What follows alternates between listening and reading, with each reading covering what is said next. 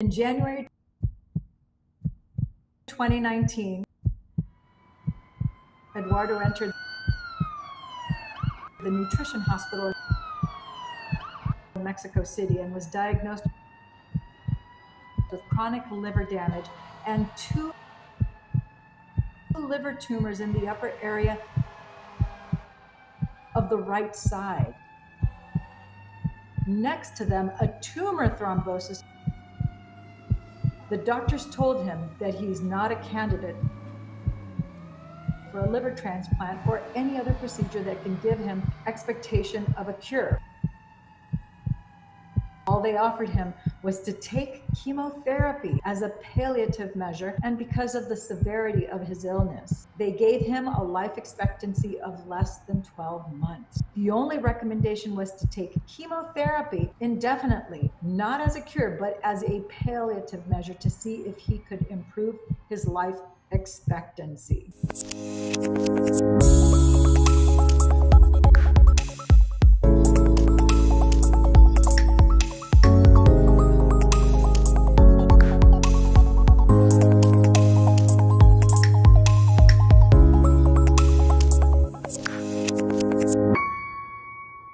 Welcome to Love and Money Secrets TV. I'm your host, Dame Lillian Walker, and today we have Eduardo Osorio. This was just January of 2019. It's been just a year and a half ago that you were diagnosed with this, and here you are today, happy and healthy. Share with us, what did you first feel the moment that you heard those words come out of your doctor's mouth? What went through your mind? Well, thank you very much, Ian, for inviting me to be with you and with your audience. I have to go back in time to 2014. At that time, that was the first time that the doctors told me that I have an illness and I had a life expectancy of some years ahead of me. I had to go to the hospital because one day in 2014, in the month of July, I went to the bathroom, then I saw some drops of blood coming out. And I said to my wife that since I went to Google to see what happened, I just needed to go to the doctor to get a remedy for that. It was nothing serious, it was just an infection. When I went to the hospital, the doctors started to take blood tests on me. They came to me and said that I could just not stay at the hospital because they found that something that is called thrombocytopenia. And they told me that with me having that illness, I could not be out because my life was in high risk, because I could have blood, internal blood, because this illness has to do with the platelets. My level of platelets were very low, and this put my life in danger. So they told me that I could not leave the hospital. They had to do more tests on me. And after a couple of days, they also found that I had hepatitis. Also told me that they had to do more tests on me because they had to check on my liver. They said the level of virus that I had on the test, it was so high that they had to check the liver because it was almost very sure that it's going to be very damaged. So what they found is that my liver had cirrhosis on stage 4. It was completely damaged. And so the doctors told me that since I had no symptoms, I was asymptomatic, that it was a good news for me. If I take care of my health, I could live 5 more years. If that diagnosis were correct, I had to be dead last year, just like the doctors told me from the cancer diagnosis the same year. What I had to do, first they had to help me to find a treatment for the hepatitis C. So you said you had thrombocytopenia, hepatitis, low blood platelets, and you had the cirrhosis in the liver.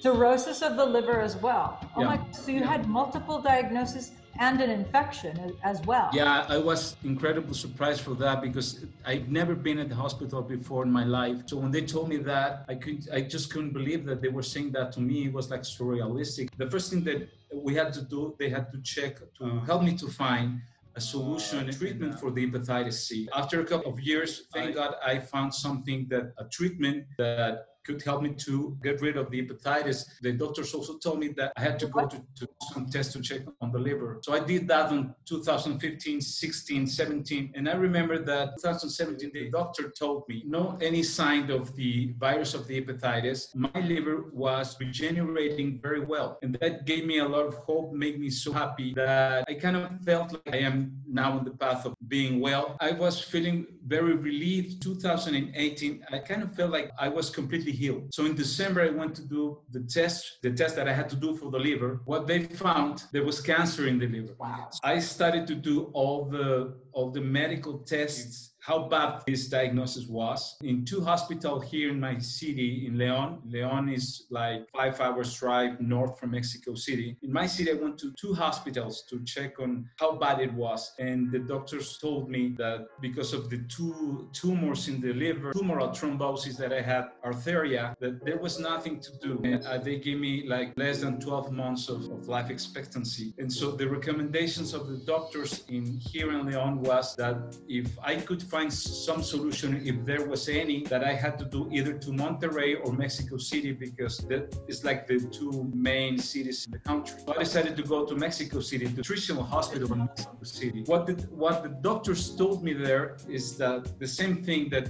the doctors told me in León. There was nothing to do, see? And the only thing that they recommended for me to do was to take chemotherapy. Just as you said, Lilian, not as a cure, but only as a palliative. And one of those alternatives is that I took a trip out of Mexico, but because since the doctors here in Mexico told me that there was nothing to do for me, I decided to go to Italy. And this is kind of like where everything started for me, because I have a sister who lives in Italy.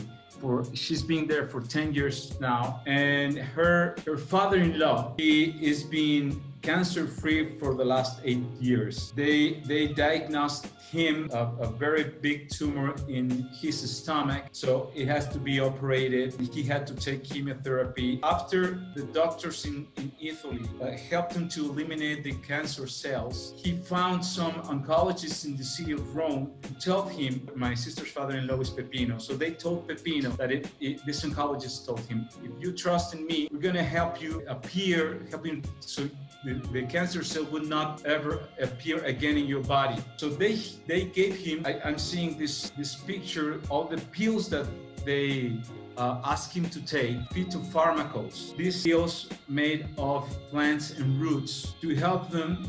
It was to strengthen his immune system, but also to help his internal cells to prevent and not to let his body to reproduce cancer cells again. So they're nutraceutical. You call them phytoceuticals? Yeah. Yeah, so they're from the plant. That's why phyto. But yeah, they're nutraceutical, so they're made from pure plant sources. Is this the picture of... All the pills that I had to take. So these are all the pills. Is this for one day then? All these? 1 week. 1 week. No, if it was for 1 day, I would be dead by now. I was gonna say, that's crazy. 1 week is still a lot. I had to take pills in the morning, evening, afternoon, night. All day I had to be taking care of doses of pills that I had to take. And this doesn't count the chemotherapy that I was also taking, and also the injections I was taking. The other picture, how I was kind of looking when I was taking the chemotherapy. By then, the only side effect that I had was the effects of the chemotherapy. For some reason, I remember that during my prayers and my meditation, I was asking to God all the time that please not let me to start feeling the side effects, because I said that at the time, if I started to feel some secondary effects of the diagnosis that they gave me, I was not going to be able to find the cure I was looking for.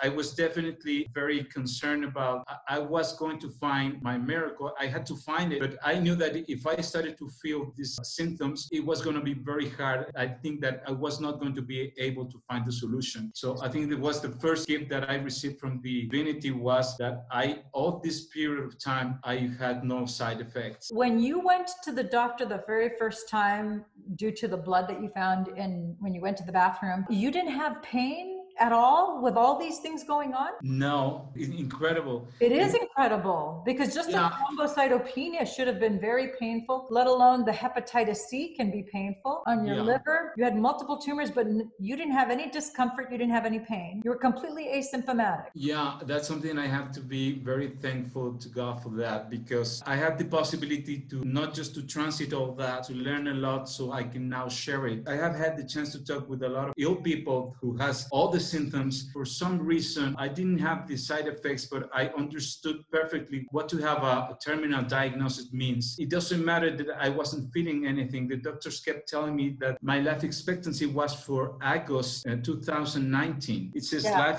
is in yellow, life expectancy greater than 6 months. Yeah, it says 6 months. Doctors gave me that on February. I know how it feels that the doctor tells you and insists in saying to you, because of your cancer, there's nothing for you to do. I understand that. I can be very empathic with people that has the cancer. It doesn't matter if you're feeling asymptomatic or you're feeling the symptoms. I think that the process that some people has to go through in order to learn something, to find a way to put your attentions into divinity or high intelligence to help you to get cured, even though they have the symptoms, or if they don't have them, they have to do the same process. That's what I believe. Eduardo, I'm noticing something very, I think, extraordinary, because here you're feeling fine. You're asymptomatic. The only thing is that your eyes are seeing the evidence of blood when you went to the bathroom, which propelled you, rightfully so, to go to the doctor. Thank goodness you didn't ignore that. You went to the doctor, and then the doctor now gives you this explosive report of not one, not two, but you have half a dozen things that are going wrong. Cirrhosis of the liver, thrombocytopenia, low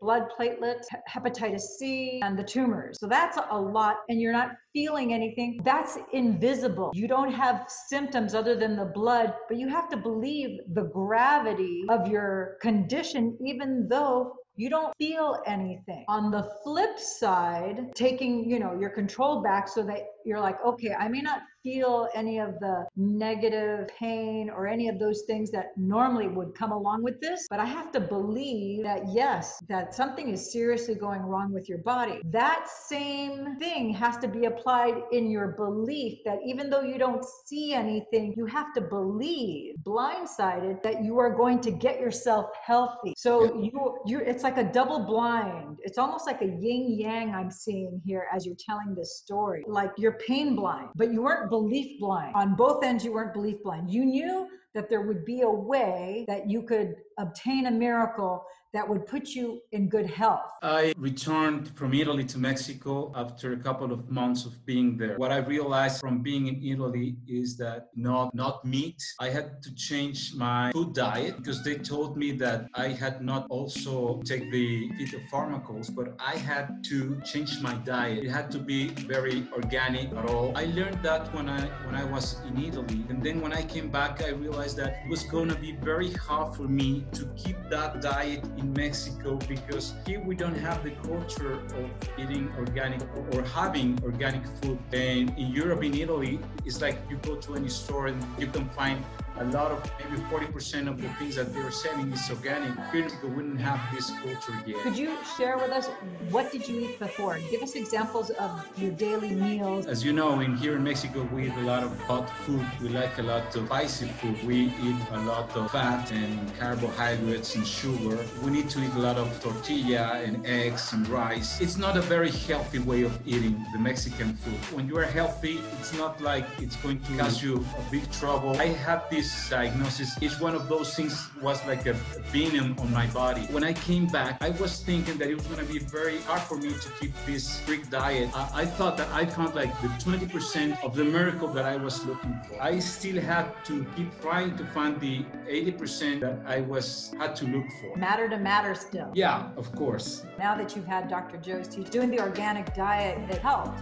But like you said, it's only 20%. So you were correcting your health matter to matter. Yeah, and I didn't know any of that by then. When I came back, I realized I had the opportunity to start reading and watching videos of Dr. Joe. I also read another book that helped me a lot. This doctor's name is Carl Simonton. His book is The Healing Journey. This book is from an oncologist. He wrote this book for people with terminal cancer diagnosis. This book invites people to live a changing life process that concerns not only physical but also mental and spiritual changes. And for me, that resonated in my ears very strong, because that was exactly what I was looking for. Some other thing that the book said, if you have this cancer diagnosis, a person, it's a compelling reason to learn and to change. I had no time to waste, but I also had to find very fast what I was looking for to start applying it on my life. And the book started to give me a lot of lights of what to do. And one of the things that I like the most from this book, I recommend it to all the people that has this diagnosis, not terminal, but if they have this cancer diagnosis, to read this book. It's really a very helpful tool. It also says that the most important message behind cancer is that it is a message of love. And for me, it was like an impossible thing to read for a person that has cancer, how it can be possible that somebody says that you having the cancer and the message that it's trying to send you is a love message. For some reason, I was ready to start to connect all myself into that frequency, into that stage of love. I kept reading Dr. Joe's books. And I remember one time, it was May, I returned from Italy in the month of April. So I left to Italy at the beginning of February. In April, I was back home in Mexico. So it was May. I was watching Dr. Joe's videos. And then I remember that I saw this video. He was being interviewed in London. And then he said in this video that all the people that go to his workshop, they are witnessing miracles of biblical proportions. Yeah, biblical proportions. When I heard that, I said, I have to go. I don't know what I have to do, but I have to go there. I have to be in one of his seminars because it was May. And I remember that the last diagnosis said that my time left was in August. So I said, I know that if I go there, I'm going to find the 80% left that I am looking for, to know how to heal myself, how to be cured. So I went there, and it was a miracle itself for me to find the way to be there, because it was May, probably the second week of the month, when I entered to do the applications to attend to this seminar. Of course, it was going to say, I didn't know that he has all his seminars sold out months before they started. Yeah. So when I went to try to find if there was some seminar close in the border of Mexico City, I said, if I can find a seminar in California or Arizona or Texas. The first miracle for me was that I saw that it was going to be one in Mexico next month in June. I said, wow, it's fantastic. So when I see if I could attend, I tried to do my application, and it says that it was already sold out. Yeah. It has 2 months that it had been sold out. They also told me, if you want to register yourself, and if there is a cancellation, we can tell you that because of that cancellation, you can come in. And I said, no, it's not going to happen, because I've seen that in Spain it's sold out, in Germany it's sold out, in Berlin it's sold out. There was not going to be any cancellation. So what I did, I decided to send an email directly to Dr. Joe Dispenza. In this email, they are receiving the registrations for the seminar. I didn't even know if he was going to receive it, but I put on the email, Dear Dr. Joe Dispenza, you don't know me, but for me, it's imperative to be next month in your seminar, because then I explained my situation. And so the next day, I received an answer, and it said that the next day. Yeah, and it said that Dr. Joe had written the message, and he was going to do an exception for me. He has never done an exception before, but he was going to do an exception for me. But I remember that on my email, I also put that I had no money to attend, so I was asking for a scholarship, and the answer is that Dr. Joe said that yes, it's okay, and we're expecting you, but unfortunately, we cannot give you a scholarship because all the scholarships have already been given. So if you want to attend, you have to pay the whole fee. We need you to let us know as soon as possible that you're coming. And so I said, right there, I answered, of course I'm going to be there. I had to think how I was going to do the money to be there. So I spent that day, the whole sending emails, WhatsApps to relatives, friends that they know that they knew about my situation, but that I also know that they could, if I asked them for help, that they could help, they were going to help me. I think it was like after 36 hours, some friends were going to help me to pay the plane and the seminar and the food and the hotel and everything. I was blessed for that. Wow. And Lina, I remember I didn't stay at the hotel. I had to drive 1 hour every day to get to the hotel because I was staying at the hometown in Cancun. You didn't know that? No, I don't know how you did that, because we were there, we had to start the session at 6 o'clock and sometimes at 4 o'clock. So I had to drive 1 hour to be there. And That's incredible because I mean, I stayed at the hotel. It was like 12 to 14 and a half hours a day, which didn't leave us much time to go have dinner. If you were staying Yeah. at the hotel, it was easier because after you're done with the main, event in the monastery, then you go into your team meetings, which is another hour. And then we go to dinner. Now it's like 9 o'clock at night. So that takes you to like 11 o'clock or 12 o'clock at night. And so like for the nights that we had to be there at 3:30 in the morning, because they closed the doors at 4 a.m. because that's when the meditation started, that only left you like 3 hours if you're lucky to sleep. Yeah. So I And don't know how you did it. Oh my gosh. that was enough for me because I was exploding in my heart. I understood after that what the whole seminar meant for me, because I remember myself driving every morning, even the dawn it was, driving to the hotel, sometimes at 3 o'clock in the morning to be at the hotel. The whole hour driving, I was crying. Couldn't understand why I was so happy just by driving to the hotel. And then I realized that I was being taught what faith means. I remember, like, here in Mexico, there is this tradition that I think that it also is a tradition in the United States, that in December, you write a letter. These magician kings, the kings that went to visit Jesus was born. And Wise kings, yeah. it's a tradition here. Yeah, it's a tradition here in Mexico that you're a kid, you write a letter to these magician kings to ask them for gifts. You just don't know, since you're a kid, you just don't know how these kings, how they do or deliver gifts to all the children in the world. But for some reason, in yourself, in your heart, you know that the day that you are supposed to go to this Christmas tree to see if your gifts are there, you're gonna find exactly the three gifts that you asked for. Oh, so you can ask for 3 gifts. Yeah, you can ask for 3 gifts. I just felt like that when I was driving to the hotel at the seminar, to be at the seminar with Dr. Joe, because I knew that I was writing. Every night I was driving my car to go to the seminar. I was going to be there to write my letter of the gifts that I wanted to receive, just like if I was a kid, because I was going to send intention to the same divinity that these children believed when they wrote their letter to receive their gifts. For me, that's what faith means. That's the intention that Dr. Joe talks about when he says, if you want to change your life, you have to have a clear intention. That's faith for me. It's a faith that it's a knowingness, a belief where it's absolute. Yeah, and that's why I was so happy. The people that I have contact with after this seminar, it's been more than a year now, and they told me that they couldn't understand why I was so happy since I had this diagnosis. I was like exploding of joy and happiness and gratitude, because I already knew that for me being there, I was going to learn what I had to do, not only to heal myself, but to change my life. Wow. Through that belief and through that self-love, you were able to manifest the miracle.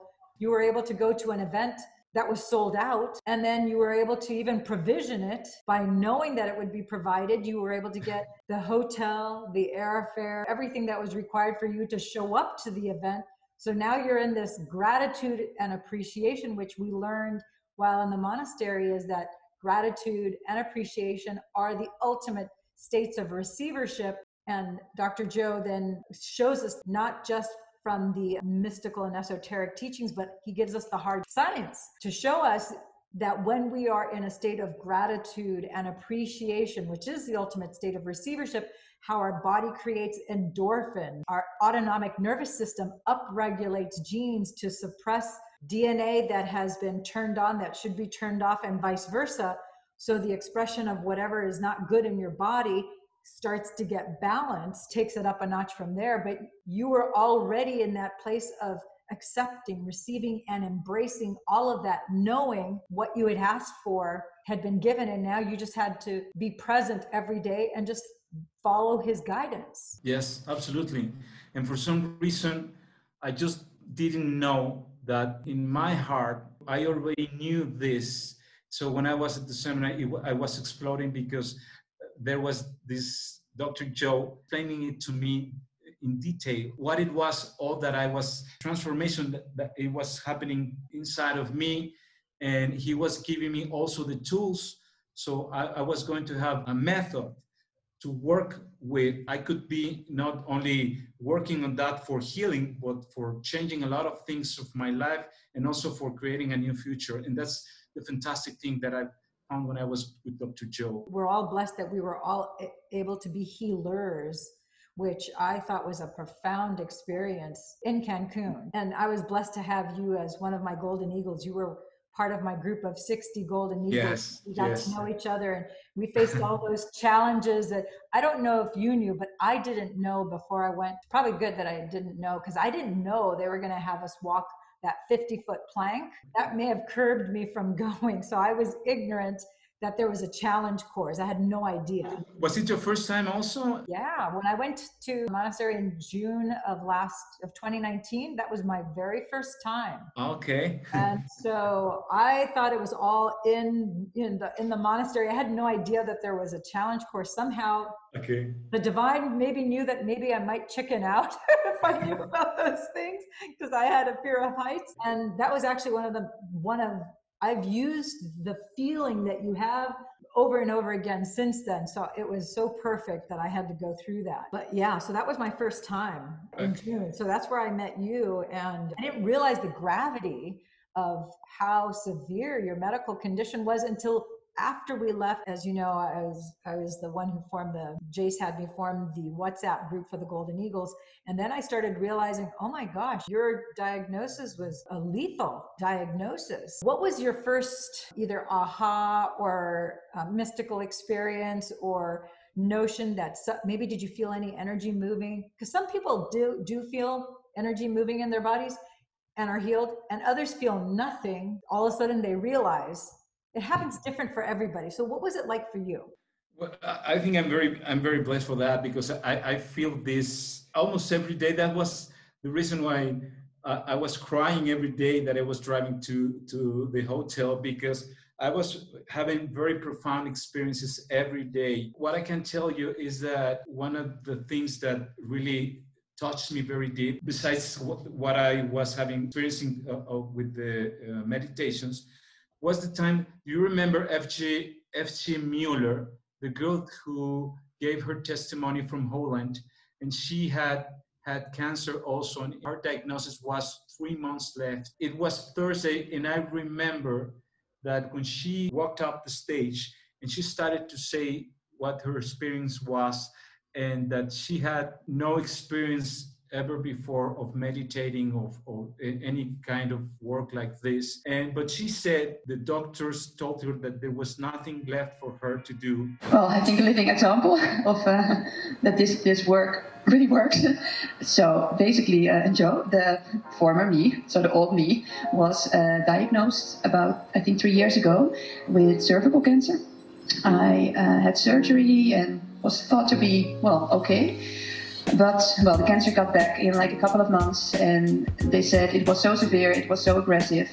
It had, I don't know, in a couple of months spread out all across, my whole belly to the peritoneum, I think. So the lining, across all your organs. And, well, there was tumors the size of kiwis, the size of, there was like a whole big fruit basket in there. It was a mess. They said, we looked at the scan, and they said it's all white. I guess it's covered all over. So basically they said there's a 0% chance you're going to survive. Sorry.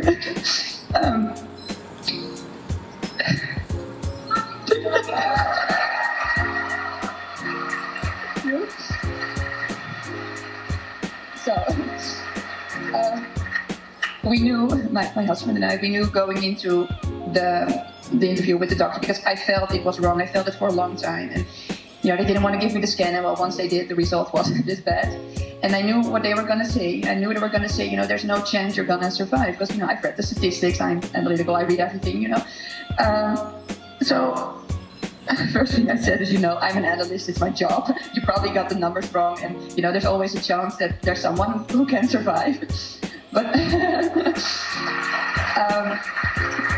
well, somehow, I did chemo, I did all the, I did everything. I did diet, I did everything you can think of, magnets, all the shit out there. Matter to matter. Yeah, and at first I had a lot of faith, thinking, you know, I can beat this. And I was very strong in the beginning, but somehow they had to repeat to me over and over again, you know, whatever you do, it's not going to work. You won't survive. There's no chance in hell you're going to live through this. You might live a month longer, but that's it.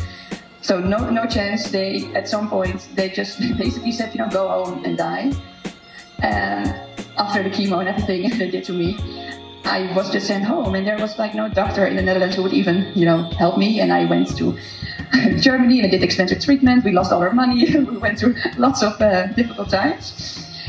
And well, then you showed up in my YouTube stream.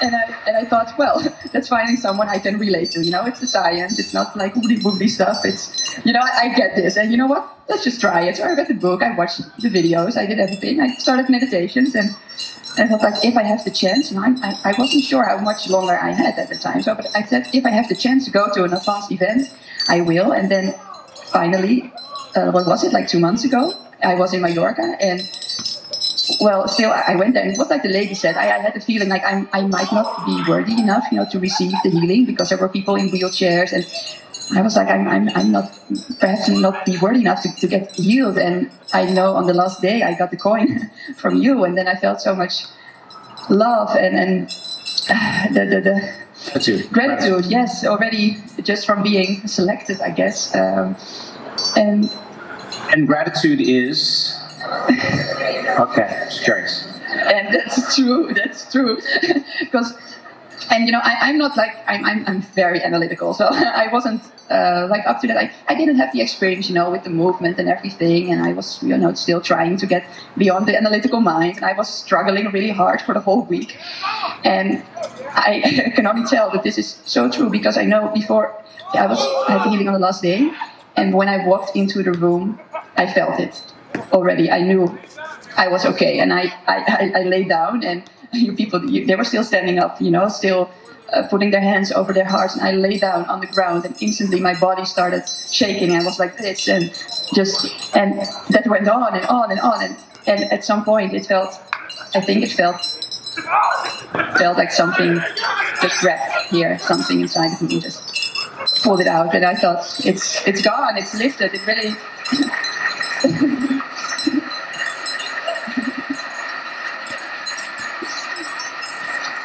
Listen closely, because that was the experience, yes? Now, there should be an effect in her biology as a result of it, yes or no? Yes, so, well, here comes the cool part. So, you know, and it happened, and I was laughing and crying, and I felt so blessed, and I went home the same night, and I came home, and I told my husband, you know, I think I'm okay, I think I'm healed.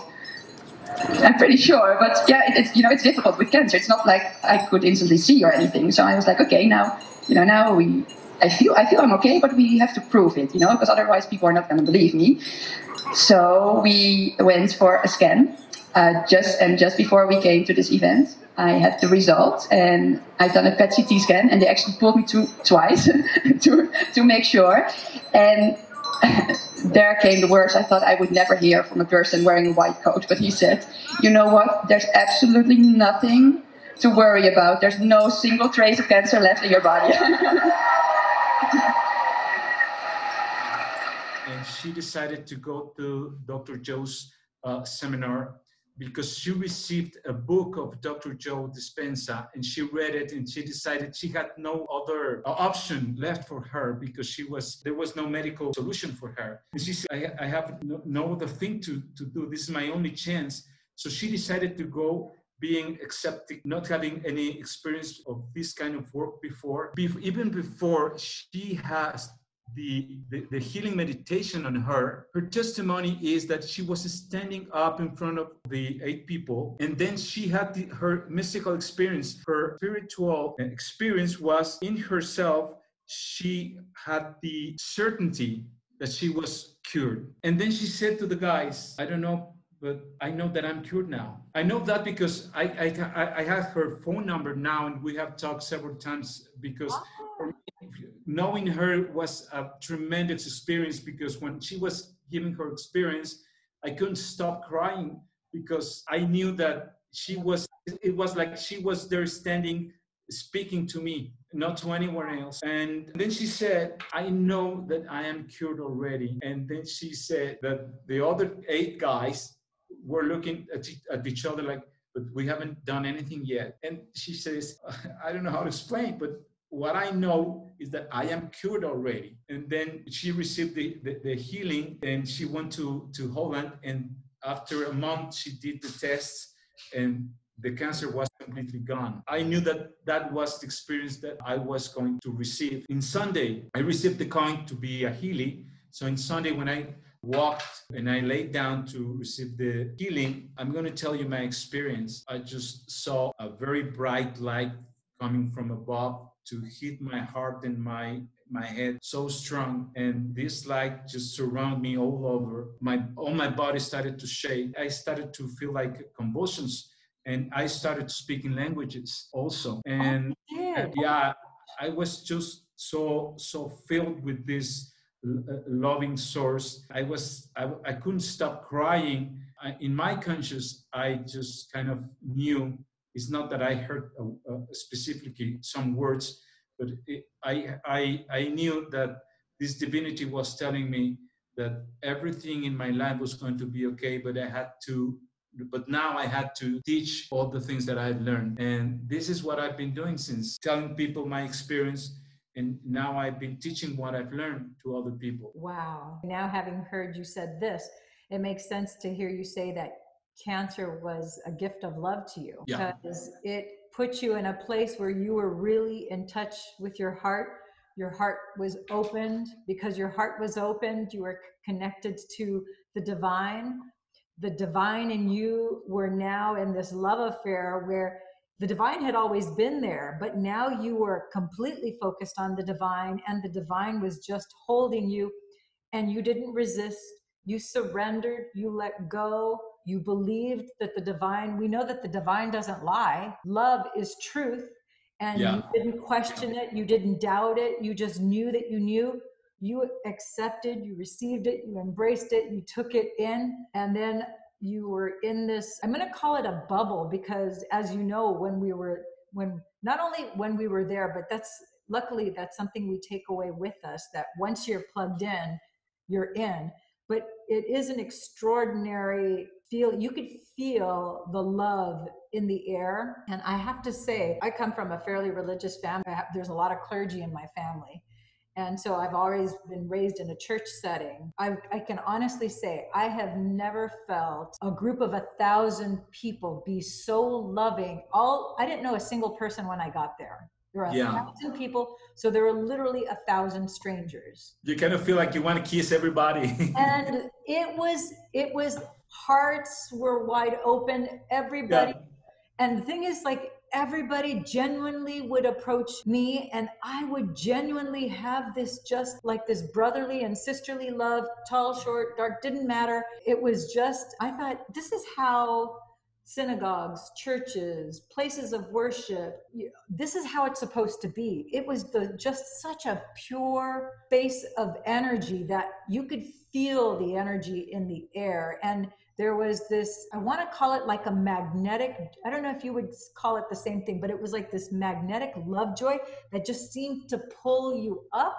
And it pulled you up and opened you up kind of at the same time. Yeah. And it's undescribable. And the thing is, I remember being a little concerned the last day. I thought, oh my gosh, the vibe here is so extraordinary. The love, by the end of the week, of course, 1,000 people. I probably don't know exactly 1,000 people, but I did get to meet hundreds of people who I'm still in contact with, like yourself, and connected with many that I didn't connect with them there, but post the event we've connected. And the thing is, that energy, once you're tuned into it, it continues. I don't know, I'm sure there's probably a way of undoing it if somebody, because your free will is your free will. But it's not like other things that you go to. This is much different. You're still plugged into that energy. There's almost like a heightened sense of awareness, or a greater sense of, would you say that it's like a greater sense of openness? Or it's kind of hard to describe in words, wouldn't you say? Yeah, I also agree with you with this thing that this finally is energy. But if we translate this energy to an emotion, I think that what we had the opportunity to see is exactly what I think that the real and true love can make to each and every one of us. Because when we were sensing this authentic love, the 1,000 people who were there, the only thing that we want to do is to be in contact with the other people and to share what we're feeling. This is an extraordinary thing to experience, because I think that is one of the things that most amaze all the people that go to these events, because you cannot describe exactly what it produces into each one, in what it is to feel that 1,000 people are generating and meditating to generate these elevated emotions of joy, of love, of gratitude, and what it feels and what it changes in every people inside is something undescribable. You have to be there to understand what it is. You have to live it. What I also think is that now, since you have experience that, you don't have to be with 1,000 people to be in contact with this energy, with this love experience. Again, you can experience it in your room alone. Yes. What you have learned is that the only thing you have to do is to open your heart, to be in contact with this, again, with this energy. The only thing that you need to do is to open your heart. And if you do it and you're genuine and you're authentic, you're going to be in contact with, again, with this divinity, with this energy of love. Yeah. And I think that's the most exciting thing. It's because we are not dependent upon being at Dr. Joe's monastery or at his gatherings, at any of his events. It's not like that's the only time you're going to have that. No, exactly. The Absolutely. takeaway is that we are empowered. We have this incredible energy vortex all around us. It's like the 1,000 of us, no question, we're connected, but we're also connected because there's no time, space, dimension, or reality that's excluded. Anyone who has done this type of work, Dr. Joe's, I think there's like, more than 16,000 or 17,000 just in the Leaving the Monastery Facebook group. Oh, really? Wow. Yeah, just for the people who have been to the monastery, to his live events, who are advanced students. But separate from that, there's many other Dr. Joe meditators who have studied either just online, who haven't been to a live event. Absolutely. Yeah. And that's who knows how many hundreds of thousands of people. And then there's the greater collective of meditators and people who really are open-hearted in a place of joy. So we're all tapped in. We know how to be in that space and stay in that space so that you do have an elevated emotion of love, because your heart is open and you're embracing love and you're sharing love, you're open-hearted, and you are genuinely, and it's until you feel that genuine love and that genuine gratitude and appreciation, it just somehow seems to open up your heart. Like you said, it explodes your heart even more. Yeah, and yeah. It's like, it's a kind of a euphoric feeling that's kind of like you've never felt anything like that before. And I remember thinking, like, prior to going to Dr. Joe's event back in 2013, I made my decision to open my heart. I didn't know how to do it, but I said, okay, I know that I'm supposed to do this. I don't know how to do it. I just kept on meditating, asking my angels, God, to show me how to open my heart. And so it was a slow and gradual process. And at Dr. Joe's, I was really able to, I don't know if concretize is an actual word, but to make concrete the distinction between our true self, that loving part that is always connected to God, that never is disconnected, which is our soul, and separating that distinction from our ego, our brain, and then the feelings and emotions that are lodged into our body, which sometimes bubble up into the brain and into the ego, and then fight with our true self and lie to us and tell us things like, oh, you're not doing it right. You're not doing the breath right. You're not sitting up straight enough in the meditation. Everybody else is getting this, but not you. Oh, you're not doing it good enough. You're going to have to meditate for years before you get this right. That open heart thing, other people can open their hearts easily and naturally, but that's the freaking ego. And it became so crystal clear. It's like, oh, like that was my first big aha, the first 24 hours. It's like, oh, so my awareness, seeing that, it's like, it's myself not letting me do my job. Yes, it was it was fighting me all this time. And I'm like, oh, that's what helped me as our we were part of the lucky group that I'll never forget the second day when he said, oh, we're going to be doing a challenge course, blah, blah, blah. I said, challenge course? What is he talking about? And he started describing, you know, starting to prep us for the challenge course. I'm like, wait a minute. Nobody said, I don't remember seeing, hearing, reading anything about a challenge course. And of course, they don't tell you what the challenge course is going to be. You just know it's a challenge course. So I have no idea what it could possibly be. And then he says, the Golden Eagles are going to be the first group that are going to go up starting tomorrow. And I'm like, oh gosh, here we go again. So it's like, I don't even have the benefit of conferring with another group to see what the challenge was, see what I could expect. Yeah, tell me, so I know if I want to go or if I can. Or can I chicken out or whatever to prep for it, you know, and it's again, wanting to know, it's that fear of the unknown and, you know, wanting to control, which he talks about the entire thing. It's about letting go, surrendering, trusting that the universe has your back, which is so hard to do. I'm recovering a personality type. Okay, so wow. So now we have to do this challenge course. And then I was one of the first people that Jace picked, you know, he went outside. It's like, I remember Katie, she's, you know, my blonde version from Connecticut. Yeah. She's, you know, same. I can see her eye to eye because she's 5'1" like I am. And it's like, so I didn't have the benefit of seeing people complete anything. So I was truly going on the blind, just looking at the obstacle course and going, oh my gosh, that's like really high up in the air. It's like, what are they going to have us do up there? And then it came to pass, of course. But that was the first real test, because after we had, I don't know, we had over 20.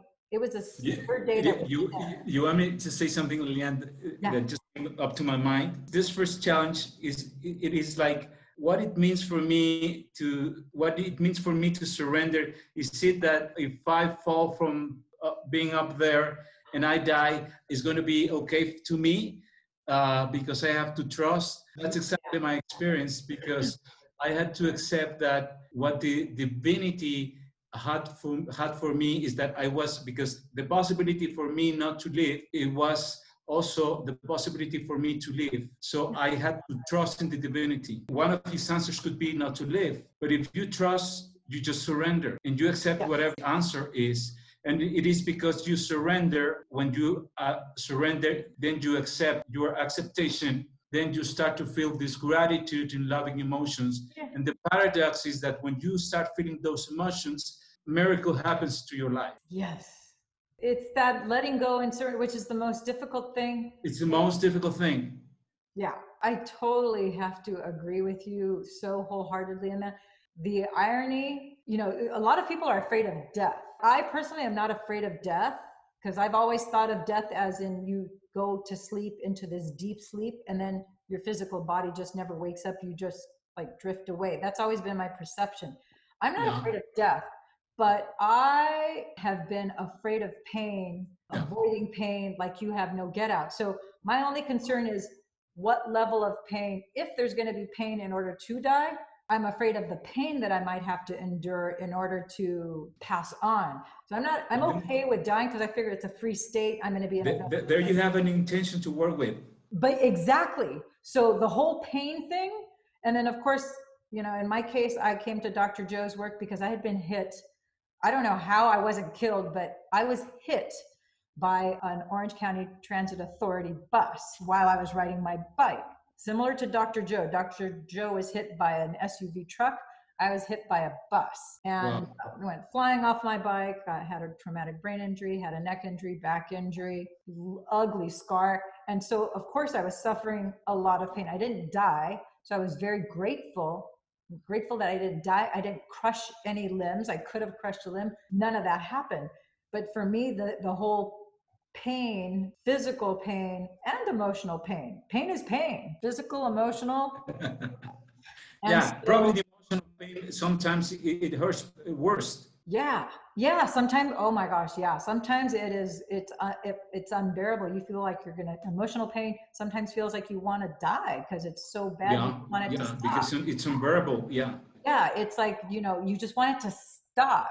And if you don't, one of the things that I've learned, and meditation really helps with this, because like you said, if you stop resisting the pain and just say, okay, exactly where is it in your body that you're feeling the pain, and you look at the pain and you realize that, okay, I see it, I acknowledge it, I'm not going to push against it anymore. You just let it be there. And now I've learned to ask, okay, why, what is it that you're trying to tell me? Because pain is not purposeless. Pain is always with purpose. Like your cancer, that caused, maybe your physical pain wasn't great, but the emotional, psychological, and spiritual pain, that's like, oh my gosh, that's like off the chart. So, okay, you sit there with that and you go, now, okay, I see you, I hear you. What is it that you're trying to tell me? Because it's just like having a baby. It's trying to give birth.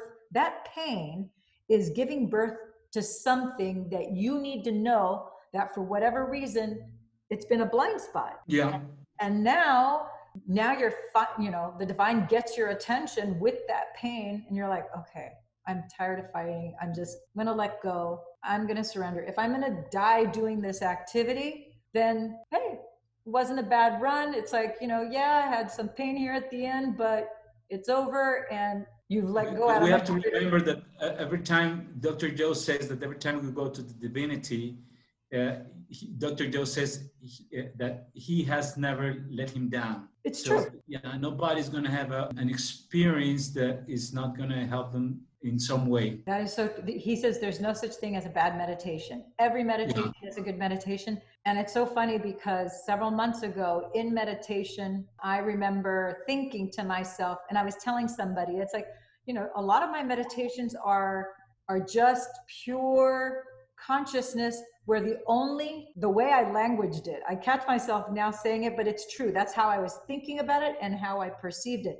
The only benefit I had was feeling peace. Now think about that for a second. How many people are going to meditation trying to feel peace? And now I'm like, oh, the only benefit I'm receiving is feeling peace. So my perception was that it was a flat meditation because I didn't have a mystical experience. I didn't see colors, geometric patterns, any of the other stuff. It was just this profound, deep peace. Of course, I felt very connected, and it was peaceful and serene. So fast forward a few months later, in a meditation that we were doing during the quarantine, you know how our group keeps on getting together all over the world, doing these scheduled meditations to help people heal, not just from COVID, but from everything, right? Yeah. And one of the revelations that I had was that during those meditations that I've been calling them, now it seems so like I was insulting, and I never meant an insult to the divine, but those meditations that I was saying that they were flat and the only benefit I got was peace, which is still a benefit. I was, in my ignorance, I was diminishing the value, there it is again, the value of those meditations.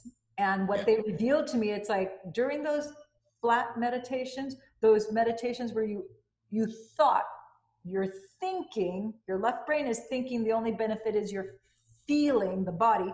Peace is like, oh, by the way, we've been downloading light codes into you. We've been activating light codes, not only during your meditations, but also while you're sleeping. We've been downloading dimensional overlays, which I was like, dimensional overlays? I've never even heard of that terminal. What the heck is which, if you recall, what I'm going to do with that? I'm like, what is a dimensional overlay? What does it mean? I don't understand. I've never heard of that. I don't understand what the purpose. How am I supposed to? Who's going to give me the manual so I know what to do with that? Exactly. Give me the, the outline. Give me the Dr.Joe book that I can read on it. No, nothing. Those meditations where maybe I didn't even feel peace. It was just quiet. It's like, oh no, it's like, you don't get it, Lillian. You don't need to do anything. All you have to do is meet us here in meditation. We do it all. All we want you to do is to connect. All we have to do is open our heart, be willing to take the time to be in that space. And they do 99.9%. Yeah. You just have to make the time and do this. You have to open your heart and then to trust. And to trust. We tend to want to, there's always a little sliver in our life. Maybe it's finances, maybe it's personal relationships, maybe it's both and, maybe it's our workout. It doesn't matter. our lives are so full of so many different aspects of us. The thing is, we are called to, in our entirety, our entire lives, just surrender and trust that, we're tuned in, we're tapped in, we're turned on to that divine energy. And you're walking, living proof that you can have a death sentence by multiple accounts, by multiple levels, by multiple conditions in your body. And just like that, it can be healed. You just have to have a faith of a child. You just have to know that you know that you know. People who are in pain, people who are in sickness in any way, shape, or form, all, I think for the most part, have a feeling there's got to be a better way. There's somehow, somewhere, someone, someplace, there's got to be a miracle out there for me. And except it's not out there, it's in your heart. You just have to shut up, quiet down, open your heart, connect to the divine. And if you don't know how, then ask the divine for guidance. And then I would start with Dr. Joe's books are so well written, so well explained, as well as all of his videos. You and I, neither of us, we don't get any money or any, other than the profound love, which is pretty awesome, that we get from sharing this with people, which is absolutely the purpose of this show. And it's the key that unlocks everything. Without everything leaves nothing out. I think the highest calling that we can have, I don't care what your profession is to just be in that heart-centered space where we can completely show up open-hearted and tune in to ourselves so we can tune in to the divine. Yes, I know that it's just like what you said, that it's a call to share with others, because when you experience the results, the benefits of this work, then you get so much more than just this feeling of being in peace. You really change completely from the inside. Yeah. And you just don't change in an emotional state. You literally change because your life turns to be a different life than it was. It affects everything in your life. And then because since you feel like that, what you realize is that there comes a time that for you, it's time to start to share it with other people, to send them the message, because there's a lot of people that right now is being in emotional pain or physical pain, and they don't know what to do or where to go or where to find the answers. And we're blessed that we have the tools now. Yes. So tell me a little bit more about, I know that one of the graphics here that you sent us here, you talk apparently sharing with more and more people every day. And you say here to live is to change, and you're sharing not only your story, but also the practices that have brought you to this point that I'm going to say don't keep you in this space, but that elevate you. Because that is, I think, one of the most spectacular things about this work is like, it's very humbling because we recognize at a greater level how much we don't know, and you realize how much more infinite possibilities there are. And you also start to recognize, see, feel, to a certain degree, understand different energies and how powerful they are and how they're all around us all the time. Sometimes we seek them out and we're elevated, and other times they pull us up. We're just showing up, and the next thing you know, you're pulled up, which is really unexpected, because I don't think anybody expects to be pulled up, but we are. I think, by definition, you were healed, so you were obviously pulled up. So your vibe is even higher now, which is why you are in radiant health. Are you primarily sharing this? I mean, thank goodness to the internet, we can go global.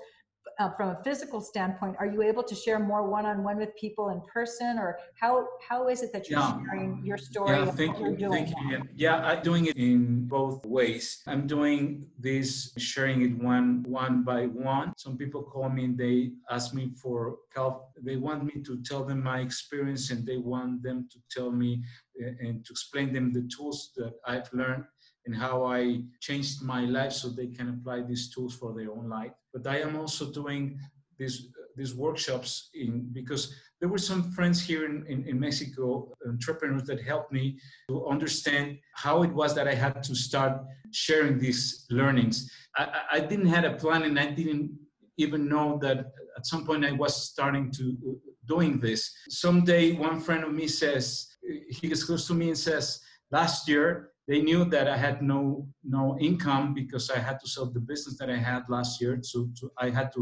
could travel and start to do what I had to do to find my miracle. And then this friend comes to me and says, I want to invite you to my company so you can tell them your experience, and I'm going to pay you for that because I know that I'm going to help you by doing that.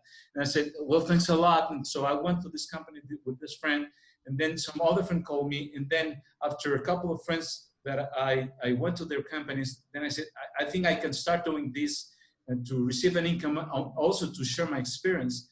And some of these friends, then they come to me and they say, man, you have told us your experience already. Since you're still alive, we're sure that we can share with us more than just your experience. You can share us what you learned. So prepare something and teach us all what you've learned, because we want to know what you did and we want to start doing the same thing that you did. So I started to do that because my friends asked me to do that. Right now, I am having the opportunity, and I'm grateful for that, have a workshop, 8 weeks, 2 hours every week. And I just explain them what I learned, and I teach them what I am doing with the meditation and with the tools that I learned. This picture that you have, there is a statue of a virgin. With this picture, I was in Medjugorje. It's a virgin sanctuary, the country of Bosnia. When I was in Italy, I have a brother, he's a priest, and he invited me to go to be a week with him there. It's fantastic how the grace acts, and how when a person has his heart open, it doesn't matter path is, but if you have your heart open, you're going to receive the gifts of being with the divinity. So when I was there, if you can see in this picture, I was completely alone. There was only one person on the left. When I was there, by then I had read many books, a couple of books of Joe Dispenza. I was thinking, I remember that I was meditating and praying, and I was saying to the Virgin that what I wanted to know is what was the next step for me. I didn't want to run, but I wanted to be certain that the step that I was taking was certain, was sure. That was the month of March, and I knew that my time limit was August. So I was being heart open, and I was just kind of being in the present moment, trying to receive what the divinity wanted to show me. And the incredible thing, Lilian, was that what I received was this: for the divinity, there is not such thing that there is a hard miracle to do or an easy miracle to do. It's just a miracle. Because for the divinity, they're all the same. It's absolutely no way that there's gonna be any obstacle, because it's pure love and absolute love. I started to feel like there was a hard miracles. They were for God. They were hard miracles to do and easy miracles to do, and it was kind of, how is that possible? And then I realized that an easy miracle to do was to heal a body. That was very easy for God to do, to heal a body, because for him to do that, he doesn't need you. He doesn't need anyone. Yeah. If you cut yourself, you don't have to do anything for that to be healed. Spontaneously happens that it gets healed. So I was thinking like that. And then I said, well, since you don't need us to heal our body, and that's a very easy miracle for you to do, what are the hard ones? And then I realized that the hard miracles for him to do was the miracles that has to do with our heart. Because to heal from our hearts, he needs us, because he needs our will and our heart to be open, so our heart can be healed. These things that had to do with resentments, with guilt, with sorrow. After this, I remember I was crying like a kid, and then I said to God, I don't want you to heal my body. I want you to heal from my inside, from my heart, because I know that if you help me to heal my heart, my body is going to be healed. Wow. That was my experience when I was there. So what I learned there, I learned about this other thing after the faith, that is how to accept his grace and to surrender of whatever he's going to send to you.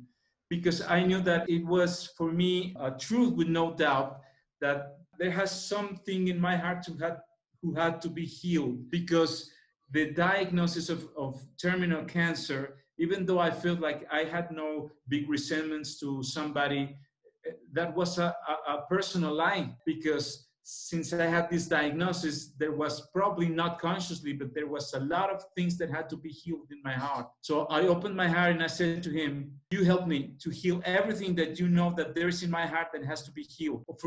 Forget about my body, but if you help me to heal all that, my body is going to be healed. Wow, that's a huge takeaway. That is monumental. And I love the fact that you languaged it saying that the divine doesn't even need us to heal or to create anything. All miracles, for the most part, are easy.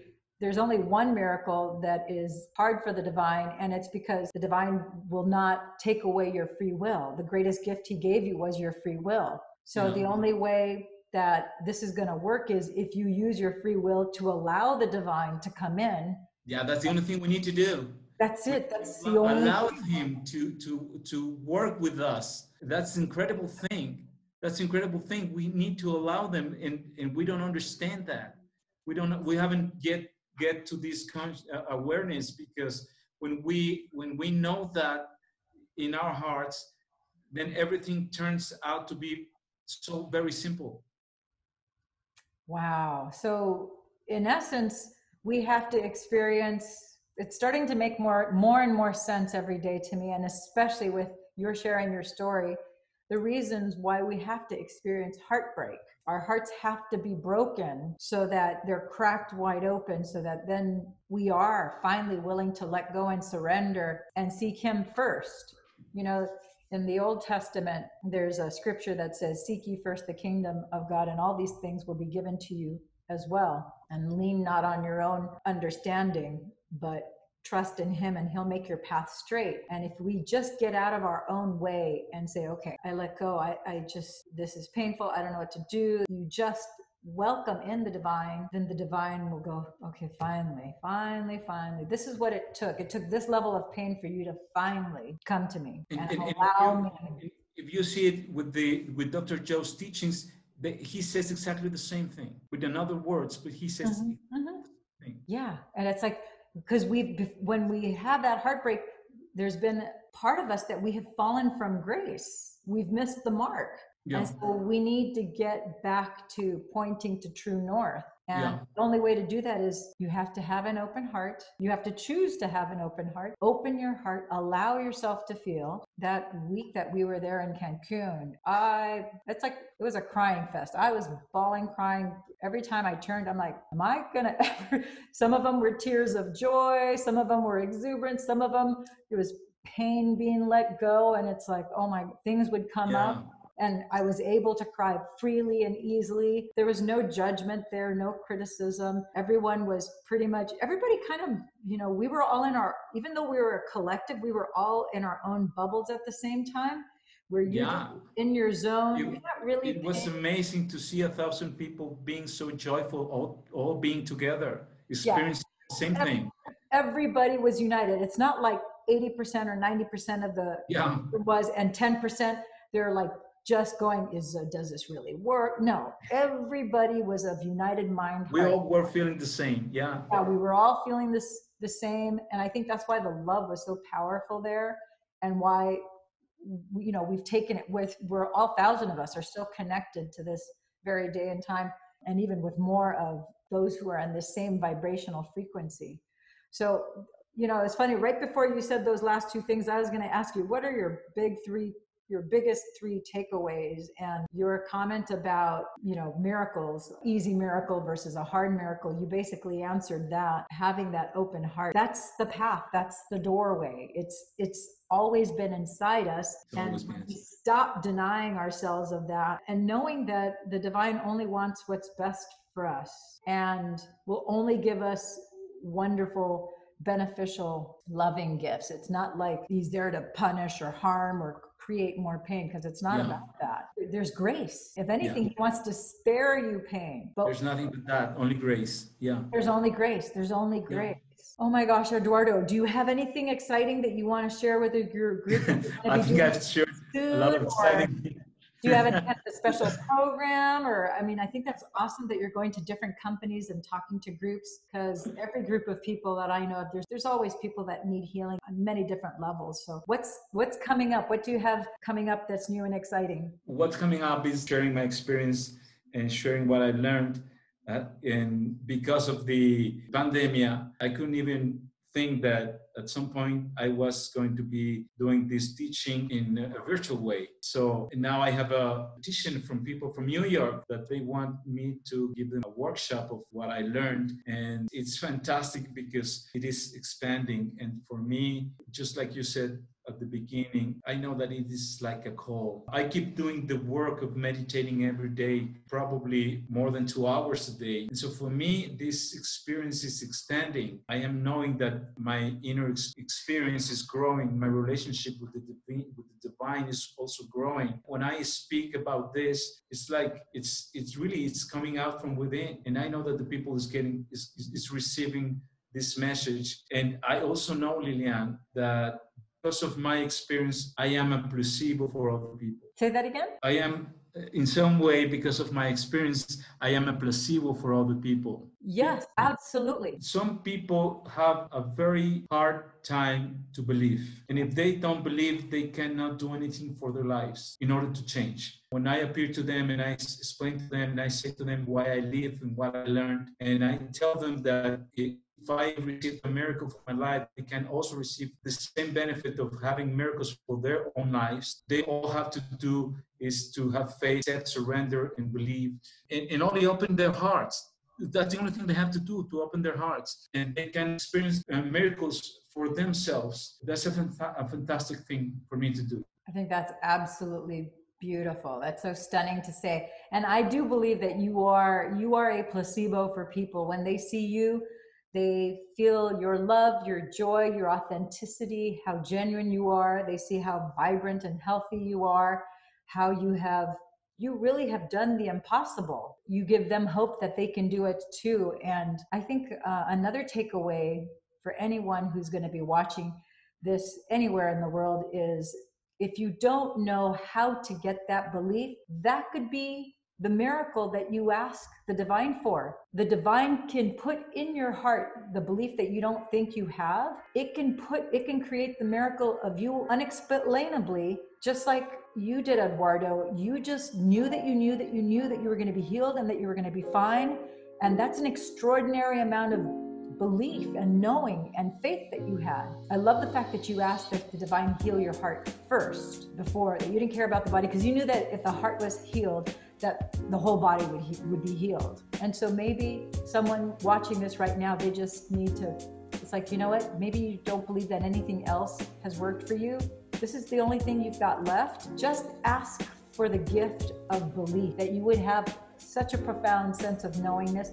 You don't need to know how, you don't need to know where, just be willing to say, okay, I want to open my heart, and all I want is the gift of this profound knowing and belief, so that I can do all the other things. Yeah. And then you'll be off to the races. Because if that's your biggest challenge, which is when you don't have it, that's impossible. It's like, you know, the tallest mountain.